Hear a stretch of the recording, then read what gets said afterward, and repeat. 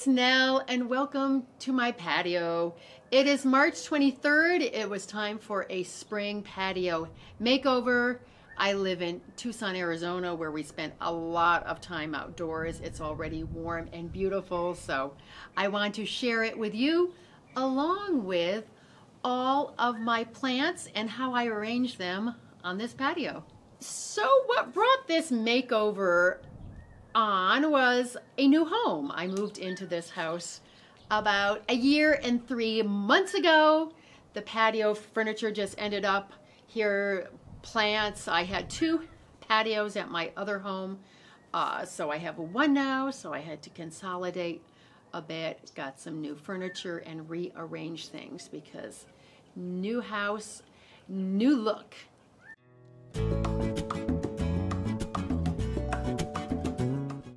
And I live in the Sonoran Desert, as you'll see. We'll show you some of the native landscaping around here soon. But I didn't want to go with the desert, neutrals. I'm not into like the ivory and the really pale terracotta and the tans that you see on some Instagram accounts. It's great, but not for me. I like little touches of color too. But the pots were different colors and different styles, so I actually only bought 4 new pots. Everything else got painted, so you'll see. I just wanted to make things a little bit more cohesive, but not the same.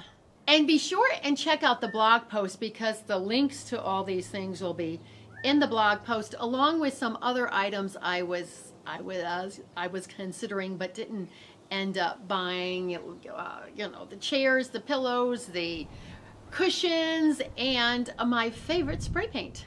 The link to that post will be down below at the top of the description box and also on our website, joyousgarden.com. And of course, I'm going to start with the plants because this is a garden blog.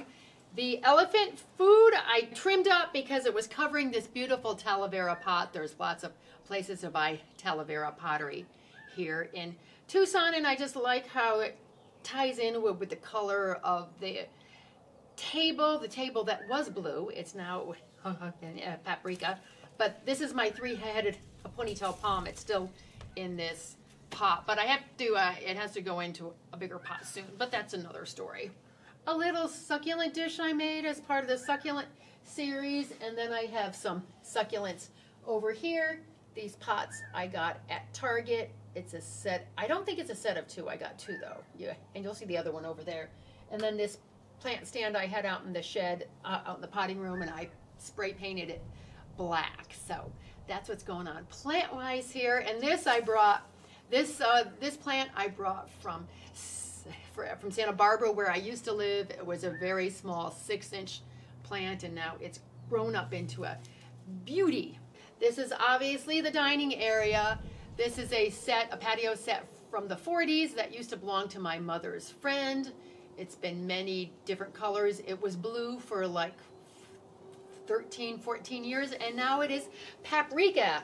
I just love this kind of desert spice stuff going on. I love this set now.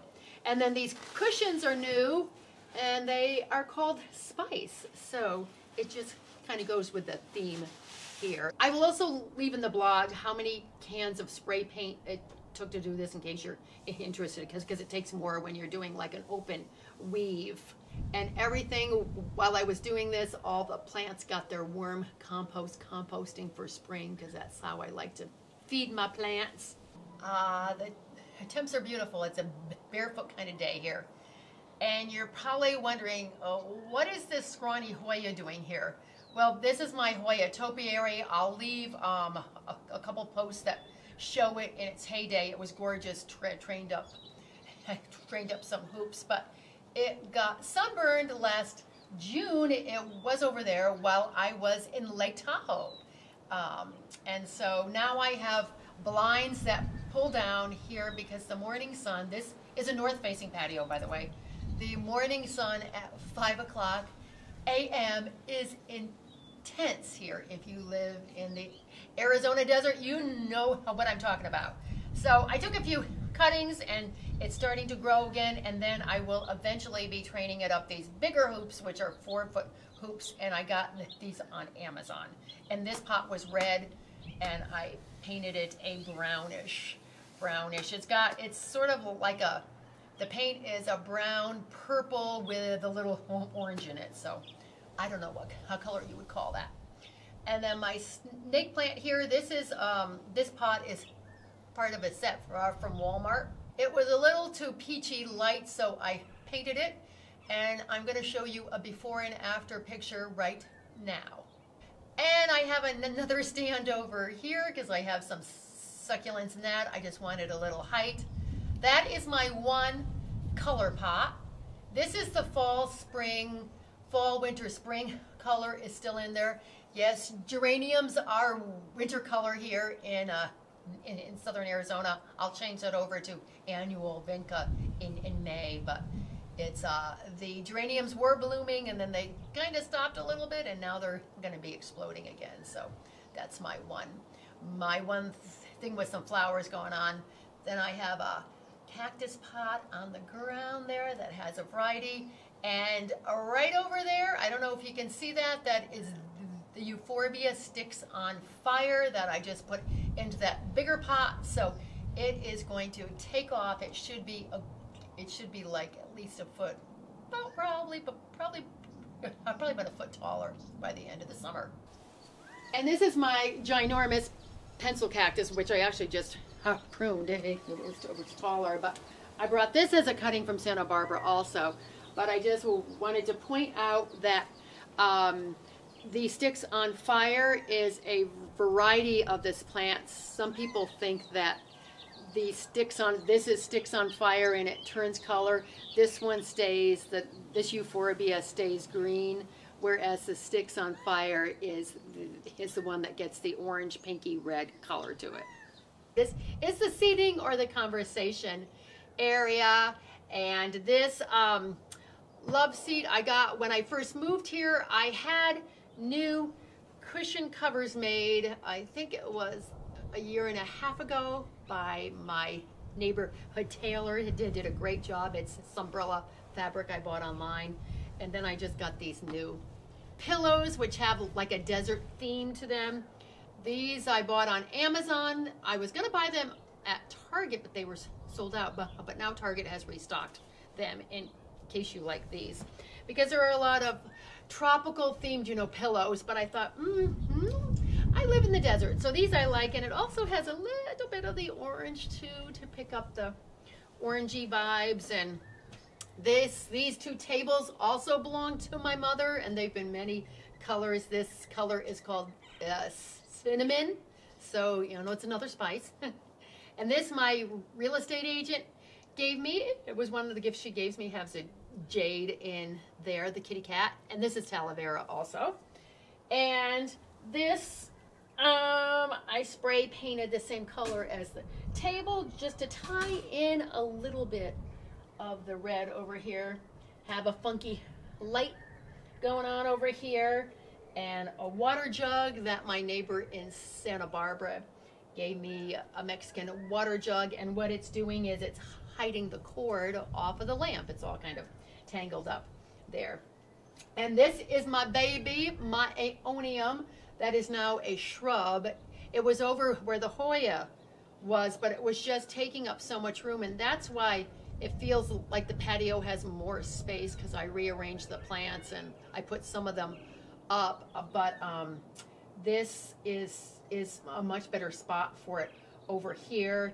And I brought it as one little cutting from Santa Barbara, and it's like huge, and it's darker now, but in the summer, in the heat, it turns mostly green. And I got a new chair set because I had more like old-fashioned wicker chairs, and they had started to crack on the back because of the heat. They weren't wicker, it was that heavy plastic faux wicker. They were very comfortable, but they were cracking. But I love these chairs. Got this set at Target. They're smaller, they're very comfortable, and what I really like about them is they're really easy to move. So if I want to take them out to the chaise lounge area out by the pool, it's easy. So, and I got a new rug. The rug was blue. These rugs are made from recycled plastic bottles. And I love how they feel on bare feet because, and it's 100 degrees here, it's really nice. And these rugs feel great. Plus you can just hose them off, and we get so much dirt around here that it's just a great choice. And then I have this cactus pot over here. It was over there, but the one that's trailing, I kept on knocking at it with my ankles, you know, when I was going out to the pool or coming over here. So it got moved over there, but they're really starting to fill in too. And those are great because I don't have to water them that often, and they are going to be blooming soon, so that's fun too. And this is another plastic pot. I love the plastic pots because you can easily move them around. I forget what color this was. I might have gotten it at Home Goods, but I decided to leave it bluish and a purple because I have blue in the aloe vera over there, so it kind of ties in over there. And the aloe vera you're going to see soon, you know, behind me is also in a blue pot. So there are some touches of bluish here too. And I have just a little bit of wall art, not too much. I have the lizard here and the frog over there, and they are also aloe vera. So this is my aloe vera. It's actually part of the patio. It's over here. It has to be repotted soon too, but it's in this another plastic painted pot, and it is coming into its bloom time. Here is a blossom. It bloomed a lot last year. You know, I don't know what's going to happen this year. I just see one so far, but we'll take any flower we can get. And then there are the hanging pots. This one was purple, that one was yellow, that one was red because they were in different areas in my other patio and garden space. So I painted them all the same color-ish, and I trimmed up the succulent vines because come the heat, they really start to dry out a bit, so I prefer to keep them on the shorter side. And this is a hummingbird feeder. It's so cute. The hummingbirds adore it, and I will leave a link to that, of course, as many other things here. And now I'm going to show you how those blinds work. I didn't get anything custom or anything fancy because I only need them for like 4 months out of the year. So I'm going to show you how they work, and the color is very close to the color of the house, which is just a stroke of luck. They come down to here, and then I have some thin bungee cords that are just attached, that stay attached over there, and I just do it there. And then by 9:30, the sun is usually off them, and I can raise these up. But these really help all the plants, and also helps to keep the kitchen, and the kitchen's right there. It helps to keep it a little cooler. And I'm just going to talk about the two terracotta decorative objects out here. The star ball, I got it in Morgan Hill, California. I haven't been able to find any because I've had a lot of people ask me about that. I don't know if they're not made anymore, but love that. And then at the same place, it's called Garden Accents. I got that. That's a terracotta lantern. And I just like them for little accent pieces. And this, oh, I forgot. This I got on Amazon. And Tucson has a gem and mineral show every year, and I get geodes and odds and ends of rock to put in my plants too. So in case you've seen some, that's where they came from.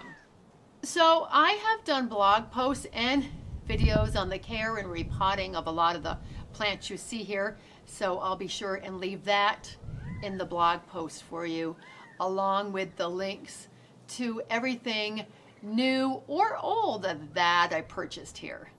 So spring is here, and maybe you are thinking of doing a patio redo or a patio refresh also. So I hope this gave you some ideas.